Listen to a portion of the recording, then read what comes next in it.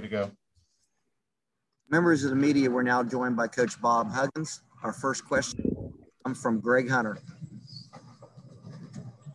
So, Bob, just general thoughts. You scored 80, but it didn't look like their offense was as efficient as it has been, and then obviously defensive issues continue. I don't know how we scored 80 when our four guys that generally make shots didn't make any shots. We just didn't. We rely on making sure we can't guard. I mean, I've told you guys that, and then I get crucified for telling the truth, but we can't guard. We don't guard. We tried to play some matchup to kind of camouflage the fact that we can't guard, and it would work for a while. And then everybody watches film like we do, and so they work against the matchup. Same thing, though. I mean, if somebody lets his man go, drives straight line into the rim, we don't have a shot blocker. We don't have Sykes back there. We don't have Elijah back there. We don't have Devin Williams back there, for that matter.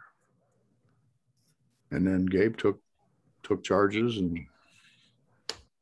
he took charges. So let me leave it at that. Our next question goes to Greg Carey. You had difficulty stopping those straight line drives all year, but what specifically was Oklahoma State doing that made it tough for you guys to keep them out of the paint, particularly in that second half? Running by us. I mean, they ball screened, but I mean, everybody in America ball screens. They didn't do anything out of the ordinary. They were just better than us today.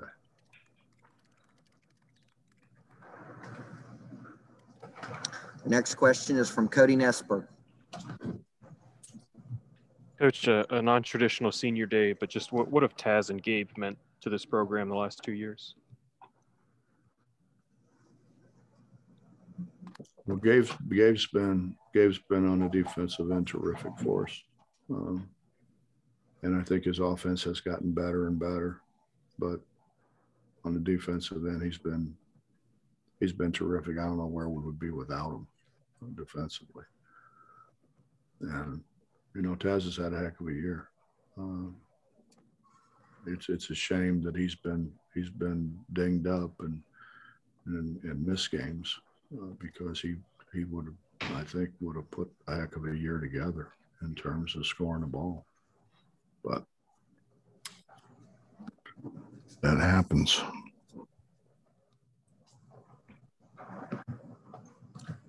Justin Jackson. Coach, sort of on that, have you talked to either one at all about whether or not they're thinking about returning, or is it still too for that, for the two seniors? We talk all the time. It's not the right time. We're having a hard enough time winning games, much less, filling their head with other things. Bach.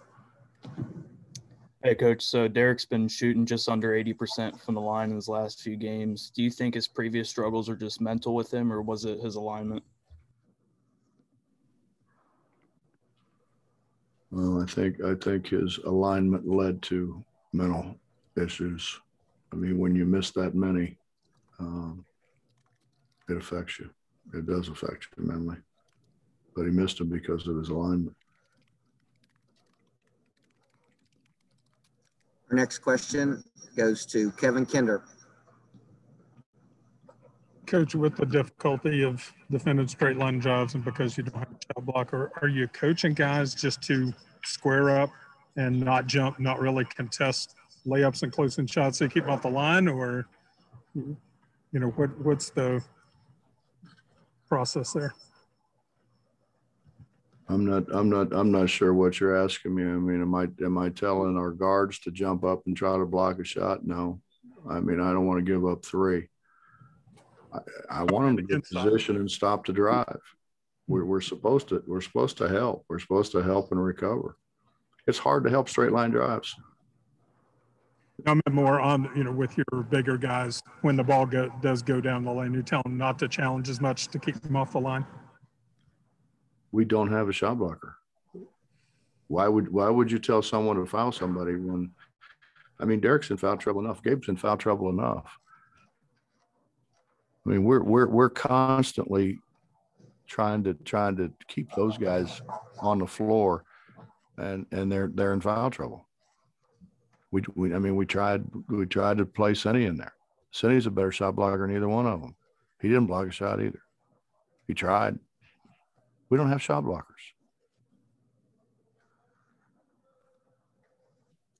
Now, that's a different game if Suggs is in there, but Suggs isn't here. No, we don't have shot blockers. Back to Greg Hunter. So, Bob, how badly do you guys need a little bit of rest before the postseason tournament? And then talk about postseason. Only a few of these guys have actually played in postseason games because of the cancellations last year. We didn't do anything for 2 days because I thought they were tired. And we had just played 3 games in 5 days, and so we walked through. We did walkthroughs. We didn't run up and down. We didn't tax their legs at all.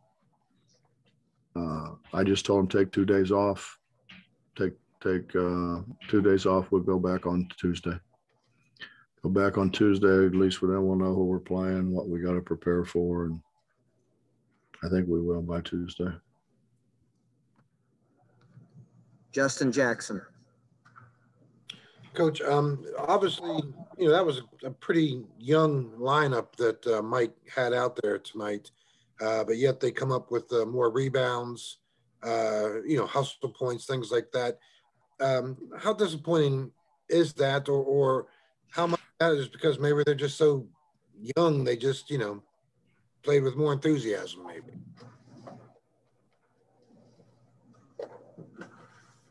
I don't know. How old's LeBron? Yeah, I think he plays with tremendous enthusiasm, and he's what, in his mid to late 30s. You would think if LeBron could do that and do it for 100 times a year, you would think that 21-year-olds, 20-year-olds, our guys aren't very old either, by the way. We got a lot of sophomores. right.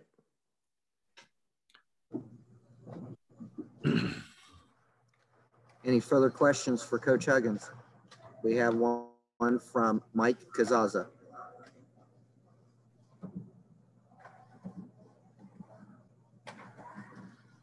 Mike, you're on mute. Please unmute. Hey, Bob. A while ago, you had mentioned that your team was sometimes hard to figure out. You guys, played a bunch of games in a row and started to perform pretty well. And then I don't know if you can judge everything from the way the schedule shook out the past couple of weeks, or if they're still kind of confounding a little bit. At this point, have you figured them out, or are they still trying to get pointed in the right direction at this situation? 26 games in, Mike. I think anybody that has played 26 games ought to be able to figure it out by now.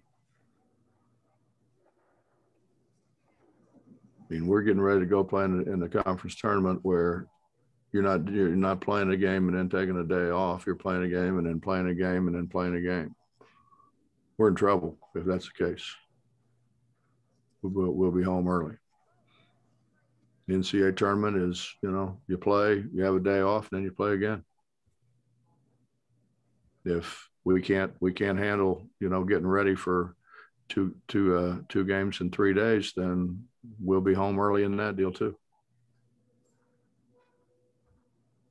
We had no bounce. We had zero bounce. And it was that way from the beginning. And what do you do? I kept saying, fellas, we got to play, man. We got to play. We have no bounce.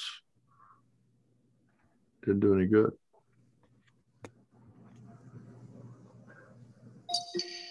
Any further questions for Coach Huggins? Coach, thank you for your time. You're welcome.